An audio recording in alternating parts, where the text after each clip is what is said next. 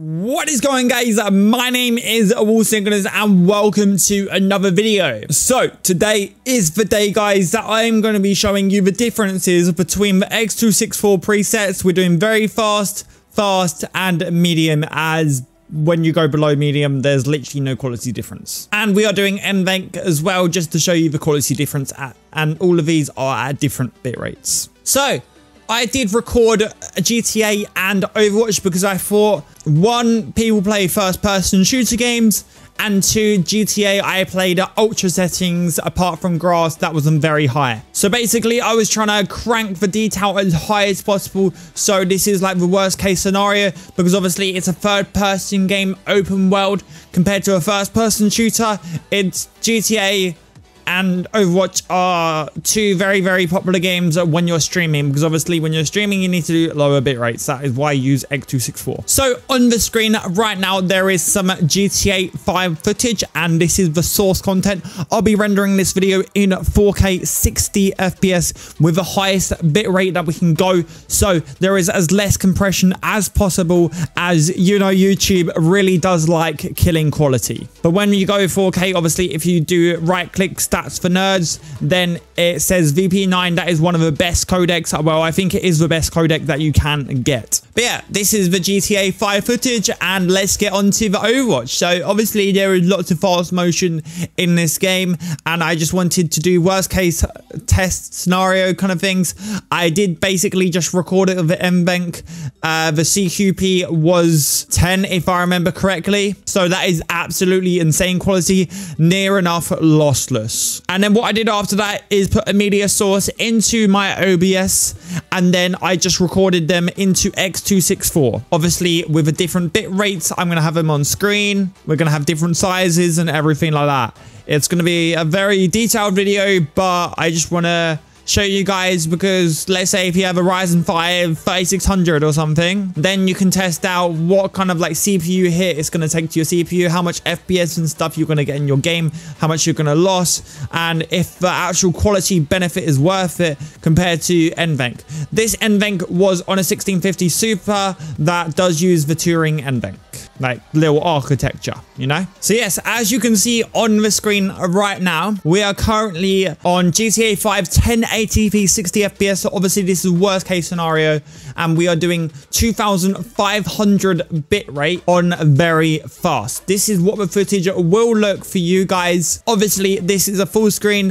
When someone is watching a live stream, it most likely have it in a little window with chat on the side, and I'll show you guys what that is gonna look like a little bit later. So yeah, as you can see, there is major pixelation on this, as it is very fast, and 2500 bit rate is nowhere enough bit rate for 1080p 60 frames per second. If we just zoom in at certain points, you can see there is so much pixelation. But yeah, these are all the different bit rates and stuff. I'll have them on screen comparing. This is a GTA 5 1080p 60 FPS 2500 bitrate, very fast on the left hand side, and on the right hand side we have got GTA 5 1080p 60 frames per second at 2500 bitrate. But the thing is, this is on medium x264, so you can see the difference at very, very low bitrate. So you can see a slight difference. Obviously there's YouTube compression, but yeah, this is at 4K 60 FPS video, so it's a higher bit rate. So this is Overwatch on 1080p 60 frames per second, 2500 bit rate on very fast. And on the side of it, we have got some more Overwatch gameplay, but this is 1080p 60 frames per second, 2500 bit rate on the medium preset. So yes, there is quite a bit of difference. Obviously there's still major pixelation because of the bitrate is the major contender when you are streaming, as you can see from a difference between 2500 and 6000. But yes, we're going to have all of the different video clips in 4 boxes basically. I'm going to try and do that on my editing software.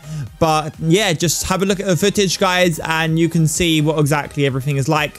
Hopefully these tests are good enough for you guys, because I have never really done one of these videos before, so I don't really know the best way to structure these. But yeah, this took about half an hour, 40 minutes to record, because obviously it's about a minute 30 clip, and then I've got to record them all in the different x264 options. But yeah, the reason why I'm making this video is literally because when I was researching on like what kind of CPUs and stuff you need to achieve x264 medium and different quality presets, obviously before researching a CPU, you've got to see what actual real life difference the x264 will make to it. Like, yes, very fast is watchable. It's gonna produce a video at the end of the day, but I am like a quality, not nerd, but I want the best of the best at no matter what cost, because obviously YouTube is such a big part of my life. So yeah, but like, yeah, there's not many tests online, honestly. I mean, there are on YouTube, there's a couple, but they upload in like 1080p and 720p. And I'm like, at 720p, you can't even see a difference because obviously that's encoded into AVC1. And if you want the best quality for your YouTube channel, then it's going to be on 4K 60 FPS. Obviously, you can do 1440, you still get a VP9, but you need the higher bit rates, man, to actually see the quality difference. But yeah, so hopefully this is all good, and I'm going to just turn up the music and you can keep watching the gameplay, I guess.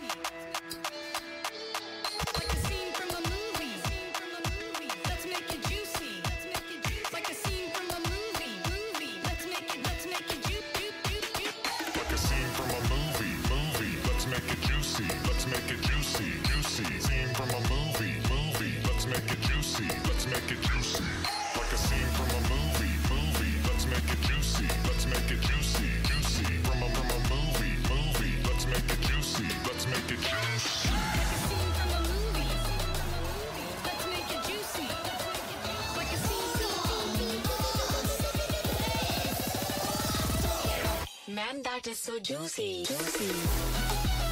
But yeah, guys, hopefully this has been an informative video of mine. Hopefully it really has.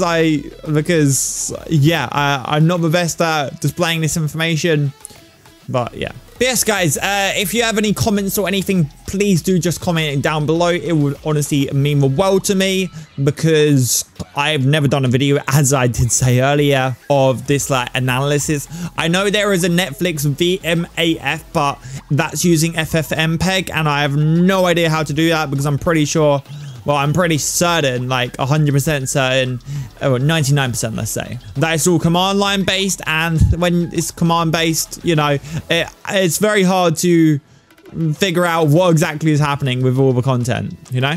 But yeah, guys, I'm now going to end up the video here. I hope everybody has had an amazing time watching this comparison video.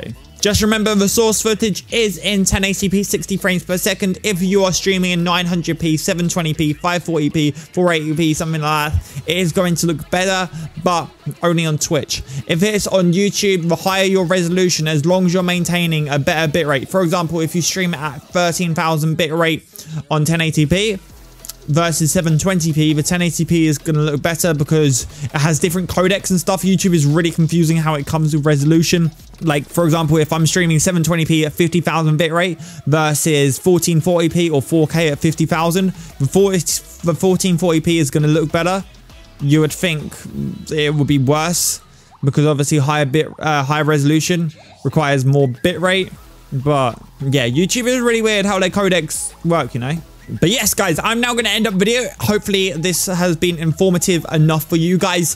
Please do let me know in the comments if I need to do any more tests, or what CPU you got and what kind of presets and stuff you do use. Remember, there is nvenc, and this is on the 16 series. I do not have a 10 series card. I've only got a Vega 64, and that is not very good for video rendering. Well, it is, but actually, like in OBS, real-time stuff. So yeah, this was literally just x264 and medium, but medium and nvenc. That's what I was supposed to say, not medium, nvenc. But yeah, thank you guys for watching. My name is SOOOO. You guys have been absolutely awesome. Hopefully you see a difference, and hopefully YouTube isn't crushing the quality. But yeah, thank you guys. Peace out, much love. Every single time. Dab on the haters, yo.